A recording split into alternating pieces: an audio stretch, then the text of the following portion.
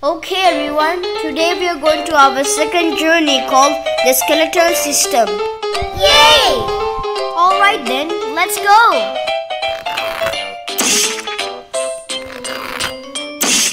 Let's go look at the top. Hey Dinuga, what is this bone which is at the head? That's called the skull. The skull is used to protect the brain. And what is that bone which we use to crunch? That's called the jawbone. The jawbone supports the chin and the nose. And Dinuga, why does the skull have a nose? Because they form the bridge of the nose superiorly and anchor the upper lateral nasal cartilages inferiorly. And that bridge is called the vomer. The vomer forms the nasal septum together with the perpendicular plate of the ethmoid bone at the nasal septal cartilage. And what is that bone holding the skull? That's called the neck bone.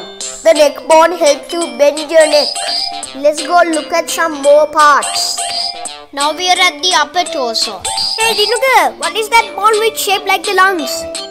That's called the rib cage. The rib cage is used to protect the lungs and the heart. And what is that organ located at the arm? That's called the arm bone. The arm bone helps you move your arm. And what is that long bone? That long bone is the spine.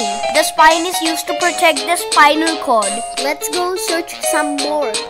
Now we are discovering bones at the abdomen. Hey Dinuga, what is that bone which is at the end of the spine? That's called the hip bone. The hip bone helps protect the urinary system. Let's keep searching more parts. Hey Dinuga, what is that bone on the top of the knee? That bone is called the thigh bone. The thigh bone's name is the femur, the longest and the strongest bone in the skeleton. And what is that bone which shapes like a cap? That cap is called the kneecap. The kneecap protects the knee joint.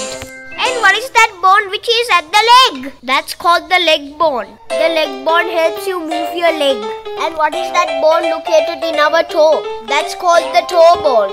The toe bone helps you move your toes. Now we finish exploring the parts of our skeleton.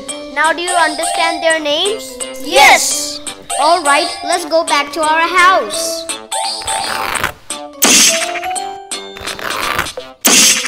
Also, we need to tell you something special. Happy New Year!